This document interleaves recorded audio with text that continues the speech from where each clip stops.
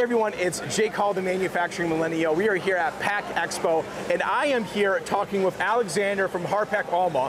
First off, you know, we're wearing some pretty cool tech. We're going to talk about that in a second, but to start with, what does Pack ULMA do for the industry? Yeah, so Pack ULMA creates everything from thermoforming, vertical bagging, fully automated lines, kind of cover the entire industry.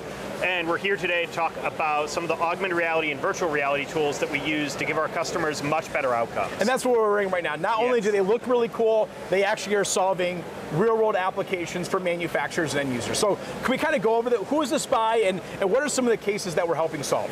Yeah, so you're wearing a Microsoft HoloLens, I'm wearing a Magic Leap 1. This technology also works on your traditional phones and tablets, but these are just a lot cooler. We're in a sci-fi movie right now. Yeah. So ultimately the problems that we're solving for our customers are workforce problems, right?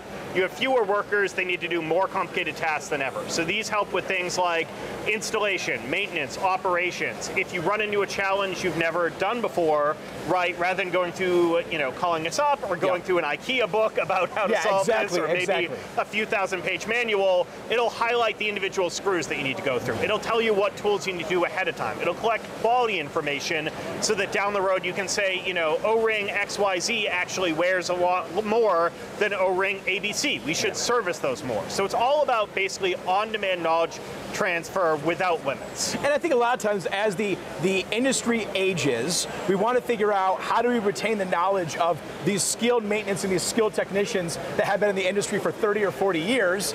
Now all of a sudden a millennial, a young kid can put these on and really take the same exact knowledge that that experienced person has had to service and keep this equipment up and running.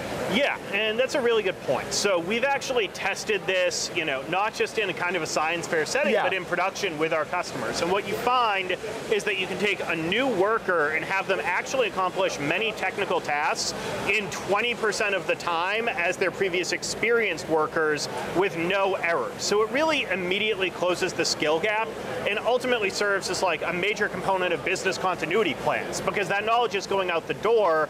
With digital technology, you can actually capture that knowledge and scale it to everyone. Awesome. Alexander, thanks for your time, man. Appreciate it. Thank you, Jake. We'll see you guys soon.